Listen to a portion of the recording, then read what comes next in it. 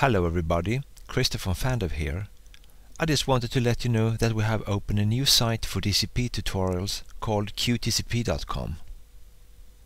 All the tutorials that are posted at CuteDCP.com are example-based tutorials. And here are some examples.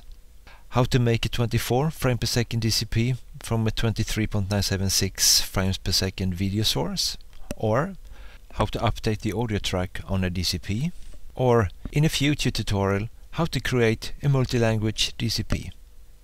All the tutorials will later on be posted on both YouTube and Vimeo.